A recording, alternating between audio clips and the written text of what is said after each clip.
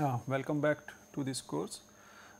Today we are going to do the lecture 5 and the basics of the Matlab. So, let us start with the Matlab. So, this is the Matlab. So, in the previous class we have started with that how we can define the functions, anonymous function and inline function. So, in the last class we have just started the function. So, today I will give you the definition that another command. So, this is we are going to do today that how to find root of a function of a maybe equation.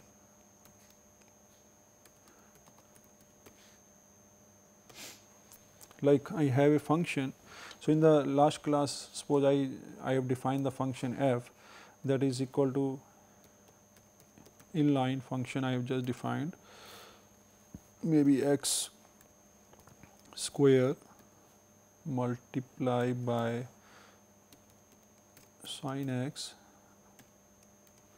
So, this is the function I have defined in the last class, the x square into the sin x, and then we have discussed that I can define this, find the value of this function at pi or maybe some another value. Now, suppose I take a command that is called f0. So, this is the command f0. So, this what is the f0? f0 is single variable non-linear zero finding. So, it will gives you that suppose I have a function and you want to find the zeros of that function, maybe roots of that function.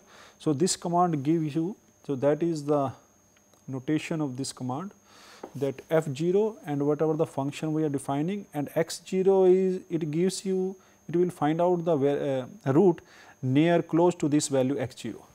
So, suppose the same function I want to do and I want to find out what is my root. So, I just write it x0 that is equal to f0 and my function f just now I have defined, and I want to find the 0 value of this function near 0. So, it gives you the value of 0, or maybe I can define this one. So, that is again the value of 0. So, it means the function capital F we have defined. So, this function has the value 0 as the root of this function. Maybe I can define another function. So, this is suppose I defined another function. In this one I will change to plus 1. So, that is another function I have defined. Now, I want to find its zeros. So, this is the 0 I have defined. So, now I am defining the zeros, finding the zeros of this function near x equal to 1, and it gives you the value minus 1.068. Similarly, I can define the value near 0.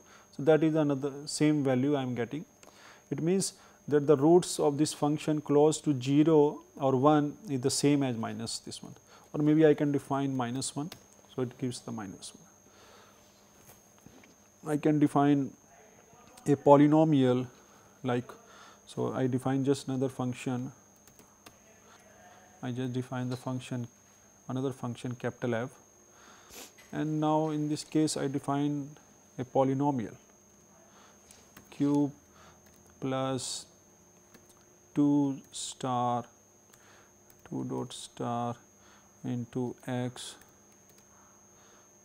square minus 4 star x plus 1. So, this is the function I am just defined. This is the polynomial we have defined, x cube plus 2x square minus 4x plus 1. Now, I want to find the value of this function at maybe 0, just check. So, its value is coming 1. Now, I want to find the zeros of this function, a polynomial. So, in this case suppose I want to find the value of the polynomial near 0. So, that is the x value, that is 0.3. So, if I define the value of the function at 0.3 or maybe answer, so that is the value 0. It means that x0 is the root of this function. So, by the help of this F0 command, we can just find the root of the given function, whatever the function we have, near the point, because here we have to give the initial approximation that in which vicinity we want to find the root. So, this way we can find the root. So, now to going further, so this is all about the function. Now, we can define that how to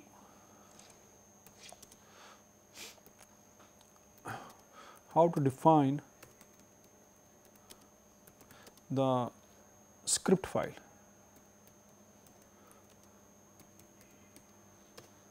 So, let us start with this one. So, in this case I will go to this new, and here it will give you that what you want to find out. So, I want to write a script file here. So, this is the script file. So, in this the script file, whatever the command I have typed on the command windows, the same thing I can do in the script, and I can run the whole commands together after writing in this script file. So, let us start with this script file. So, this is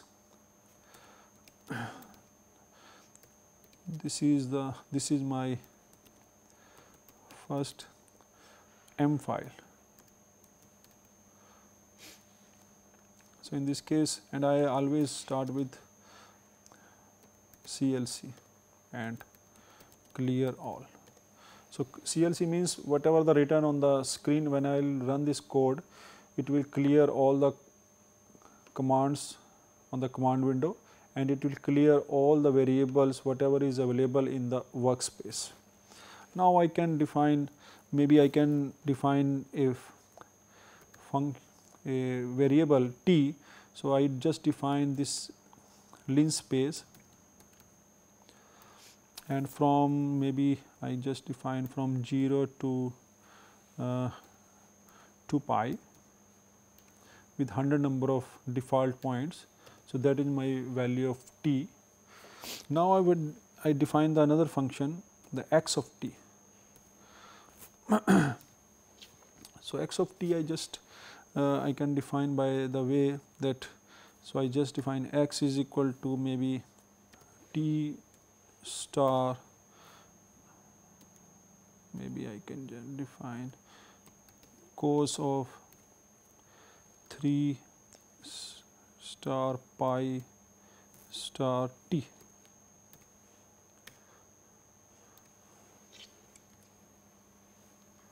So, this is the function I am just defining. So, that is my x.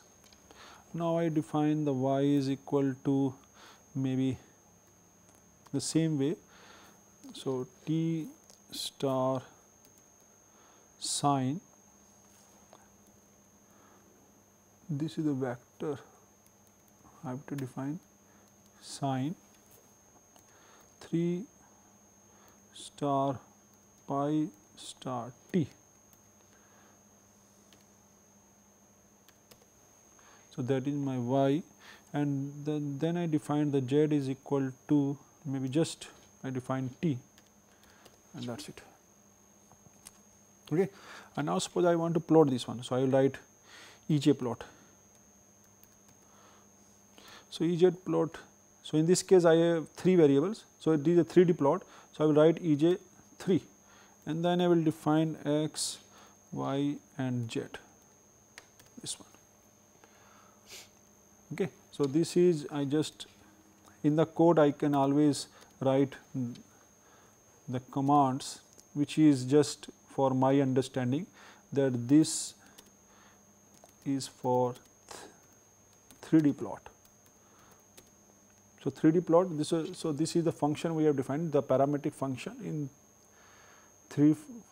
the 3D, that is a function of t, x, y, z, and then I want to plot this one. So, now suppose I want to run this one, but before this one I have to save this function. So, we write it as save as, and I can define here the first dot m.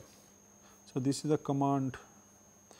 You can change the directory also, maybe I can define here nptel code and then saving this one. Now, I can run this code. So, it will ask you change the folder, and now it gives you the answer. So, that is the EJ plot we have just defined, and that is the spiral, that this shows you a spiral. So, that gives you the plot of the spiral function we have just defined here, and this is the value of the function. So, x is equal to t cos 3 pi t, y is equal to t sin 3 pi t, and z is equal to t.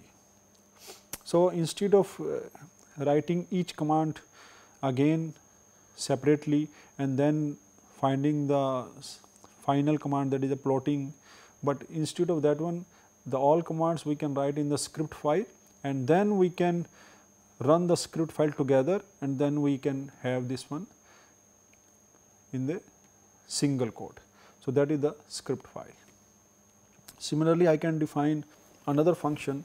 So, I can change this function. Instead of this, maybe I can now I can define here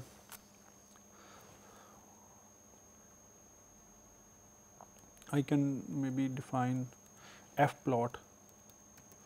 So, f plot is what? It gives you the plot of the one function only. So, in this case maybe I can define f plot of x, just x. So, that gives you the f plot. So, f plot gives you that this is the error. Okay. So, I can define, so f plot is this one, and this is the t function I have defined. Now, I can function x is equal to, now I define the function x is equal to maybe sin t. So, this is a function I have defined. Now, I can plot this function, this is t and this is maybe x, and in this case, so now I can plot and I can run this code. So, that is the plot I got. So, instead of writing that function in the inline form or in the function form, I can define this as a vector form. So, this x is equal to sin t, and I can plot this function for this one. Maybe I can define the another thing. I define another function, maybe y is equal to exponential is power minus t. So, this is the function I am just defining, and t is from 0 to 2 pi. Now, what I do is that I use semi-log. So, semi-log is, then I will write semi-log x. So, it gives you t x or t y, and then I can define grid.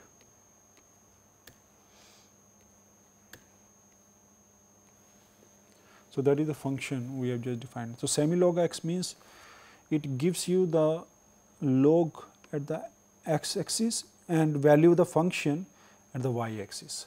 So, this is the log x. So, it is a 10 raised to power 1, 10 raised to power 0, 10 raised to power minus 1, 10 raised to power minus 2. So, it gives you the x axis as a log value and the y axis as just the linear value, the real numbers whatever. Maybe I can define the another function from here. So, I define just x is equal to this. So, let us define another function xx. So, the xx I just defined exponential of t, and then I define another function yy is equal to maybe 100. I just defined 100 plus exponential 3 star t. So, this function I am defining. So, you can see that here the function is exponential and the here yy is another function 100 plus exponential value. Now, I want to plot this function. So, if I define the plot xx and yy.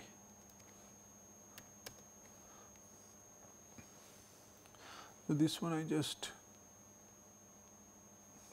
put the sign here. Now, this is the plot we got. So, from here you can see that x, the value of the x is 100, 200, 300 up to 500, and the value of y is also very large. it is going give you the value 2 into 10 raised to the power 7. So, basically if we want to, if we are dealing with the large values on the x axis and on the y axis, so instead of plotting the function I can write down here log plot. So, this is a log plot. So, now I can define x, y, and here I can just command put the, so that is the same function we are plotting here, but now it is giving you the log. So, it means that the x axis is giving you the log value of that and y axis also the log value of that. So, in this way it is very easy to understand that okay, this is the function. So, whenever you are dealing with a large value, it is always better to plot in the log form. So, all these things you can do in the same file, or maybe suppose I want to have all these plots together. So, in this case what I will do, I will write figure 1. So, this will give the figure 1, and then I can define figure 2 here, and this is another plot. I am just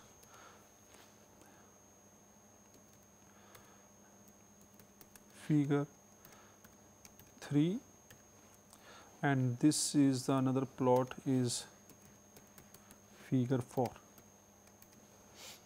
Now I can run this one. So, you can see that it gives you all the plots together. So, that is plot 4, plot 3, plot 2 and plot 1. So, all the plot comes together because I have defined the function figure, each figure for each plot. Okay.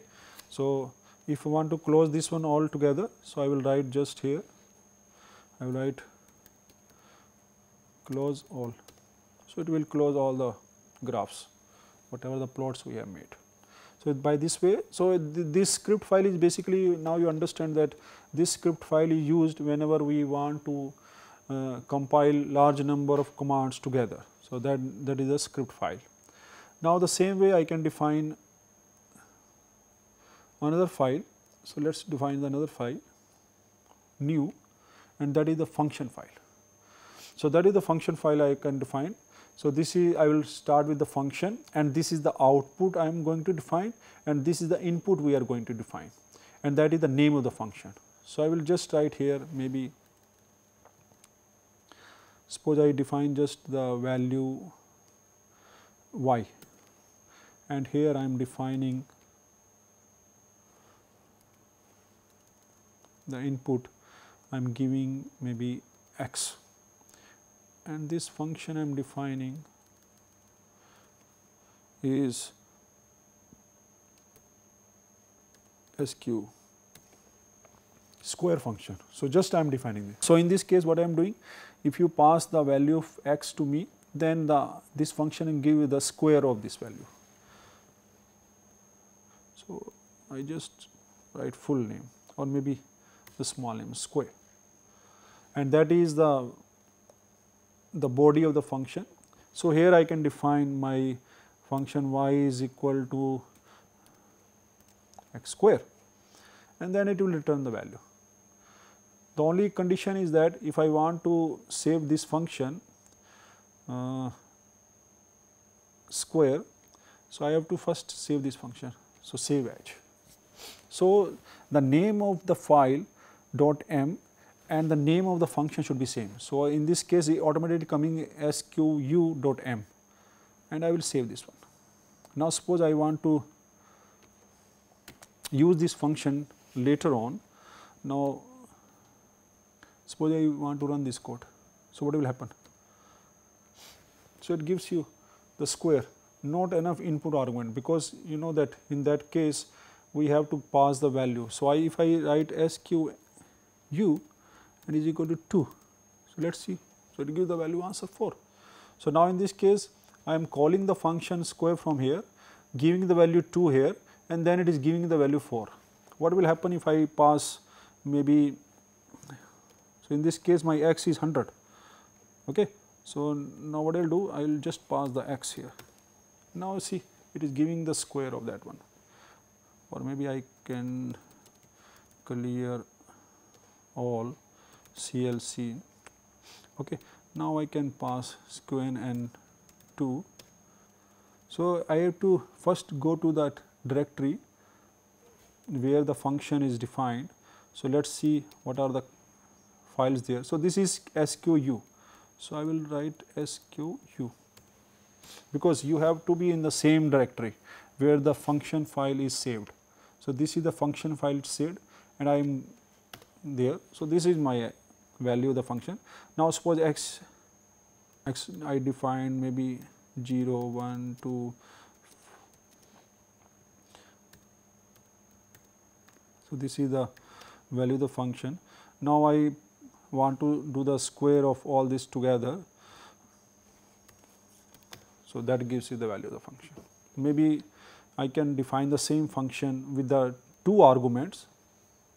So, let us change this one, and in this case I just put the 2 arguments x and t. So, in this case I am putting the 2 argument, and then I am here I am defining the squares, sum and the squares. So, I am doing the squares first of each function, each argument, and then putting the square and then the sum. So, this is the value I am defining. So, again I have to save. So, this is the saved, the name is same, only the argument, the number of argument has changed.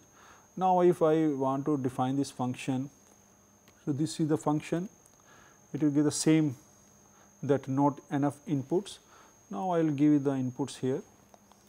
Now, I will give 2 and 3, 2 and 3. So, this is the 2 arguments I have given. So, that gives you the value 13. What will happen if I give the 1 argument only? So, it is show you that not enough input arguments. Then we have to find, because it gives the header, or it is give the body, that whatever the function we are calling, inside that function this is the defined function. So, in this, from here I can see that okay, I have to give the 2 argument. So, I will pass the 2 argument and it gives you the answer. So, in this way we can define the function script file, and this is the function, we generally call it the function script function file, or this is the same as we used to do in the subroutines whenever we used to do programming in the Fortran or maybe C. So, then in that case we have to define the subroutine. So, this is the subroutine basically we are defining. So, in this case I can call this function from any script file, and that file gives me. So, let us define clear all CLC. So, I want to see that. So, okay, this file directory contains the function whatever we have script file defined, that is first.m, and this is the function we have defined. So, let us go to the script file. So, where is the my script file? Open. So, open means this is the first file I am defining. Yeah. So, this is the file. So, in this case suppose I want to use the function. So, what I do, this is my t is there and x sin t is there. So, I just make it maybe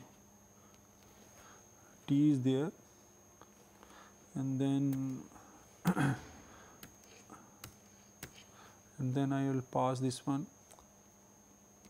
So, now I call t is there and I call x is equal to maybe t, let us multiply by t itself. Okay. So, I get this x. Now, I call the function and I will take another value, that is z value I am defining, and in this case I will find SQU. I just call that function SQU and pass this t and x. Okay. And then I define the figure 1. So, in the figure 1 I will plot this t and maybe z. I will plot this one. All other just I just delete. Okay. And then I will run this one. So, that is the plot. So, see in this case we have just defined the Lin space, and t is, I am defining a t from 0 to 2 pi, maybe I can define from 0 to 1 in this case, okay, and this is the plot. So, I am defining the t from 0 to 1, then I have defined the x, that is t square, and then I call the function from here. So, z is equal to this one.